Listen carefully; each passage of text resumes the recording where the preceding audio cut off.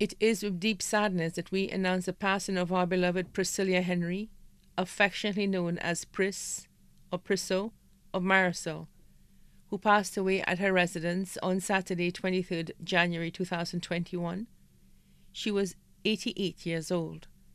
The funeral service of the late Priscillia Henry, affectionately known as Pris or Prisso, will be held on Wednesday, 24 February 2021 at the St. Joseph the Worker Catholic Church, Grosley, at 2:30 p.m.